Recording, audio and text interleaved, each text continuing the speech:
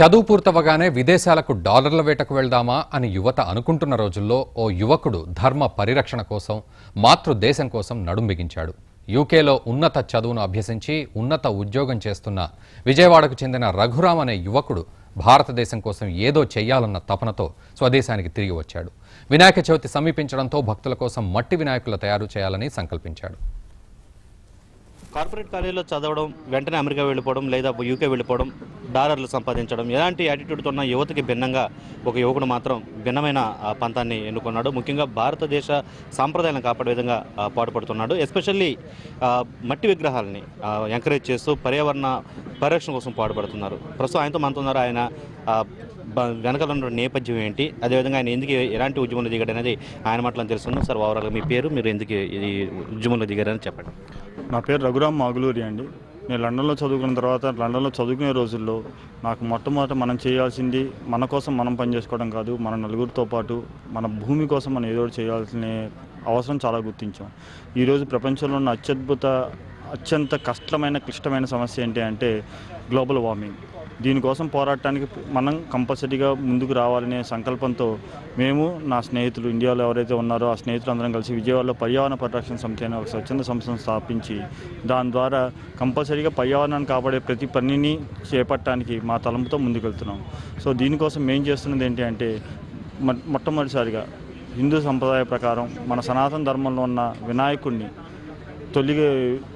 తెలుగుదేవుడు తొలి పండుగ అయిన వినాయక చవితిని మనం బాగా సెలబ్రేట్ చేసుకోవాలంటే మట్టితో తయారు చేసిన వినాయకుని తీసుకురావాలి, ప్రజల్లోకి అందుబాటులోకి ఉంచాలి, దాని యొక్క ప్రాముఖ్యతని దాని యొక్క విశిష్టతని ప్రజలకు తెలియచెప్పాలనే దృఢ సంకల్పంతో మనోచిత్తంతో మేము అందరం ముందుకెళ్ళడం జరుగుతుంది. సో దీనికోసం మేము విజయవాడ సత్యనాపురంలోని BRTS రోడ్ దగ్గర గులాబీ తోట ప్రాంతంలో మట్టి వినాయకుల్ని ఏర్పాటు చేయడం జరిగింది. దీనికోసం 3 అడుగుల నుంచి 7 అడుగుల వరకు మట్టి విగ్రహాలు అందుబాటులోకి తీసుకొస్తూ ప్రజలకి ఎవరైతే పందులు పెడుతున్నారో వాళ్ళు ప్లాస్టర్ ఆఫ్ ప్యారిస్కి వెళ్ళి మనం తీసుకెళ్ళి నిమజ్జనం చేసి లౌడ్ స్పీకర్లతో వాటితో మన పర్యావరణాన్ని పాడు చేయకుండా పర్యావరణాన్ని కాపాడే ఈ ప్రకృతిని అందరూ సపోర్ట్ చేస్తారని చెప్పి మేము కోరుకుంటూ విశ్వసిస్తూ ఈ కార్యక్రమాన్ని మేము స్టార్ట్ చేయడం జరిగింది. అవి చాలా ప్లాస్టర్ ఆఫ్ ప్యారిస్తో చేసిన చాలా పెద్ద విగ్రహాలు పెట్టుకోవచ్చు, మట్టితో చేసినంత పెద్దగా పెట్టుకోమని జనంలో అయితే ఒక అభిప్రాయం ఉంది. దీన్ని ఎలా చూస్తారు? జనంలో ఉన్న అభిప్రాయాన్ని నేను తప్పు రైట్ అని విశ్లేషించేంత పెద్దవాడిని కాదండి. కానీ నేను చెప్పదలుచుకుంది ఒకటే, మన ధర్మంలో పార్వతీదేవి వినాయకుని తయారు చేసింది కూడా తన యొక్క ఒంటిపైన మట్టితో, తన యొక్క ఒంటి మీద ఉన్న సున్ని పిండితో కలిపి వినాయకుని తయారు చేసింది. ఆ రోజు నుంచి ఈ రోజు వరకు మన శాస్త్రంలో కానీ మన ధర్మంలో కానీ కంపల్సరీగా వినాయకుడు అనేవాడు మట్టి నుంచి వినాయకుడు మనం పూజ చేసే పత్రి 21 రకాల ఆకులతో పూజ చేస్తామండి. కొత్త కల్చర్ ఒకటి స్టార్ట్ అయింది సార్, అంటే ఎస్పెషల్లీ బాహుబలి వినాయకుడు అని చెప్పి జీన్ ఫ్యాంటీస్ ఉన్న వినాయకుడు అని, దీన్ని ఎలా చూస్తారు మీరు? సో దీనిపైన ఇప్పుడు వినాయకుడు అనేవాడు మన మనసులో ఉన్న ఒక అద్భుతమైన దేవుడు. ఆ దేవుడిని మనం కొలవడానికి ఒక మంచి మార్గాన్ని మనం ఎంచుకోవాలి అంటే కంపల్సరీగా దానికి తగ్గ పద్ధతి మనం చేయాలి. దేవుడి దండం పెడుతుంటే ఆ దేవుడు మట్టిలో నుంచి వస్తుంటే ఆ మట్టి చెరువు పూడికి తీస్తుంటే ఆ పూడికి వల్ల చెరువుల్లో ఉన్న చుట్టుపక్కల జనాలు బాగుపడుతుంటే దానికి మించిన ఆనందం. దేవుడు అంటే మా దృష్టిలో 10 మందికి సాయం చేయడం. ఆ 10 మందిని సాయం చేయడానికి మనం చెరువులో పూడికి తీసి ఆ మట్టి మళ్ళా తీసుకెళ్ళి నదిలో కలుపుతూ ఆ మట్టి మళ్ళా చుట్టూ నది పక్కన ఉన్న పొలాల్లోకి వెళ్తూ ఆ పొలాల్లో పంటలు బాగా పండుతుండే దాన్ని మించిన సుభిక్షత, దాన్ని మించిన ఆర్థిక సంపన్నత ఇంకేది ఉండదండి. సో అలాంటి మంచి పద్ధతులు ఎంచుకోవాలి, కానీ ట్రెండ్లు, ఫ్యాషన్లు ఫాలో అవటం అది జనాల యొక్క విజ్ఞతకి మనం వదిలేస్తాం. దాని గురించి మనం కామెంట్ చేయడం కన్నా చేయకపోవడం బెటర్. మట్టి విగ్రహాలు తయారు చేసేంత నిపుణులు మన దగ్గర ఉన్నారు అసలు తెలుగులో? యాక్చువల్గా ఆంధ్ర రాష్ట్రంలో మన విడిపోయిన ఆంధ్ర రాష్ట్రంలో మన కుమ్మరి వాళ్ళని చాలామందిని కాంటాక్ట్ చేసామండి. వాళ్ళ యొక్క టెక్నాలజీ వాళ్ళకి ఏంటంటే మట్టి వినాయకుల్ని ఎక్కువగా చేస్తే, అంటే ఇప్పుడు విస్తృతంగా ఇప్పుడు ఒక 200 విగ్రహాలు చేస్తే వాళ్ళు ఎంప్లాయ్ చేసుకునే వర్కర్స్కి శాలరీస్ ఇవ్వలేకపోయే పొజిషన్లో వాళ్ళు ఉన్నారండి.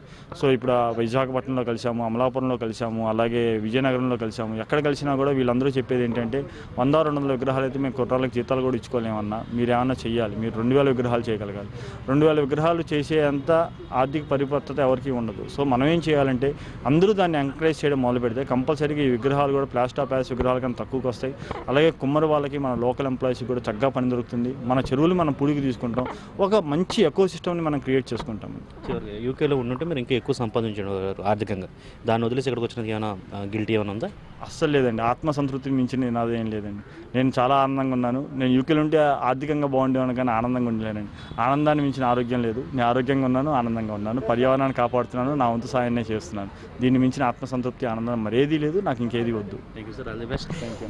ప్రోగ్రామ్ చెప్తున్న మాట అది. ముఖ్యంగా ఎక్కువ డాలర్లు సంపాదించడం కంటే కూడా ఎక్కువ పర్యావరణానికి సేవ చేయడం తనకు ఎక్కువ ఆనందాన్ని కలిగిస్తుంది. ముఖ్యంగా మట్టి విగ్రహాలను అందరూ ఎంకరేజ్ చేయాలి, దానికి సంబంధించిన తోడ్పాటు కూడా మాకు అందించాలని చెప్పి ఆయన ప్రజల్ని కోరుతున్నారు. విజయవాడ నుంచి కెమెరా నానితో విజయసారథి, భారత్ టుడే.